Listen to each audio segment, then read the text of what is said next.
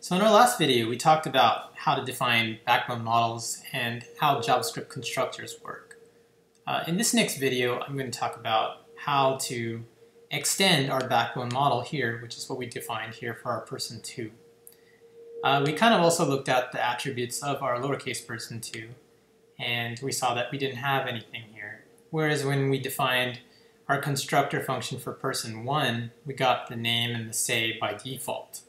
So let's expand upon Backbone now, and let's go ahead and delete some of our original code for person1, and we'll see how we can get those back with the Backbone methods.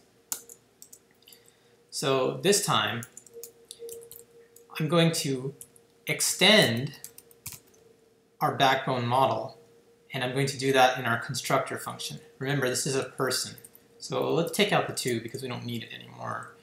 We're only going to use one person. And we'll make these names a little bit more user-friendly, if you will. So go ahead and make this VJ. But let's go ahead and console log this out for now, because maybe we can come back to this. So actually, I can get rid of some of this stuff because we'll come back to it. So with this extend function here, this is actually a method that belongs to Underscore.JS, which is actually a part of Backbone.JS. So if I go to Underscore.JS and I do a command find, and I do, let's see here, extend. Here we go, I've got the extend method here. And I can start reading it. And this is definitely how you use Underscore and Backbone, these libraries here, because again, these are just dictionary pages. Basically, when you need to look up a function, you just go and do a find, and you can find out how the function works. Now, I'll tell you that when you first use these two sites and you read these functions, it's kind of hard to understand actually what is going on, because these things, they're written from the point of view for somebody who already kind of knows how to write these functions. If you've never written like your own convenience function for JavaScript, coming into something like this might be kind of complicated. And also, it's a little bit pedantic too, and I mean by that, it just means it uses big words. And if you don't really understand what this is talking about, it's also a little bit difficult to figure out, okay, what does this code do? And you know, the other thing too is if you try to read it, which you can by clicking the development version like I did there, you know, you can go in and you can read it. Let's see here. Do they have it? Let's see. Okay, cool. So extend, when I did that, by default, it took me to this create assigner method.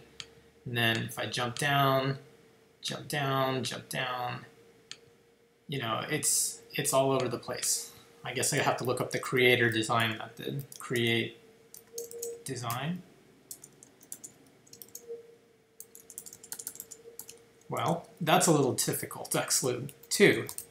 So I'm not knocking on Underscore.JS at all. I actually like the library a lot. I think there's a lot of convenience methods, but for somebody brand new coming into it, it's kind of difficult or overwhelming to figure out, well, okay, where do I go first? Because everything has been, you know, modularized and, you know, rewritten and rewritten to be the finest, most perfect code ever. And so sometimes I feel like because it's so perfect, you know, you end up kind of losing people, especially if they're not at that level yet. But, you know, the big thing is persevere with, you know, programming. That's really what it comes down to.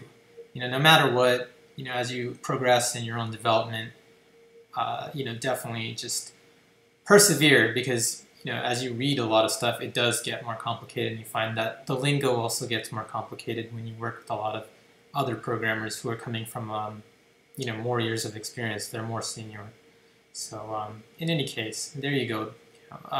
Long story short, you know, like coming back to the extend function down here, basically I'll just go over it. What it does is, let's say I have an object, right? And in here it says name Mo and age 50.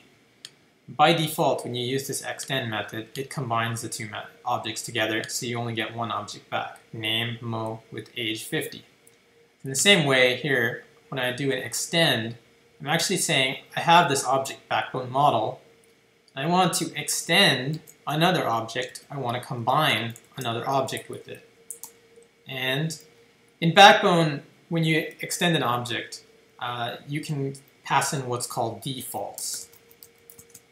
And this is really key. I tripped up on this myself a couple times. If you don't put this keyword defaults, you may not be able to find your attributes. So you want to have this there, defaults attribute, default property. And in here now I can say I want a name, and by default it'll be blank, and I want a method called say. Actually, go ahead and try these out. Actually, I may need to come back to this function first, so we'll go ahead and just do name for now, and then we can come back and check out some more stuff. So just to keep it simple, I don't want to get too complicated with the example right now. But let's say, okay, I want to put, and we'll also, okay, we'll go ahead and we'll create a person, a lowercase person.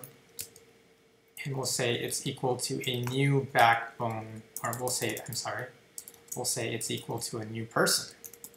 Remember, constructor here, this is the definition, and here I'm creating an object instance. So now I want to console log person1, and this time I'm going to use the toJSON method, which comes with Backbone. Because now, remember, this object instance is extended with both the Backbone model plus whatever I put in here, and that will be the defaults. And we'll go ahead and clear the console and we'll run it. See, now we've got our name. Awesome. And if we want to prove to ourselves we still have those Backbone functions, we can also run, and here we go. Everything's there. And if you look carefully at attributes, there's our defaults, name. Okay? Pretty cool, right? All right. In the next video, we'll talk about how to further extend this and put in more stuff like my actual name, or pass in parameters here where you can create new people on the fly.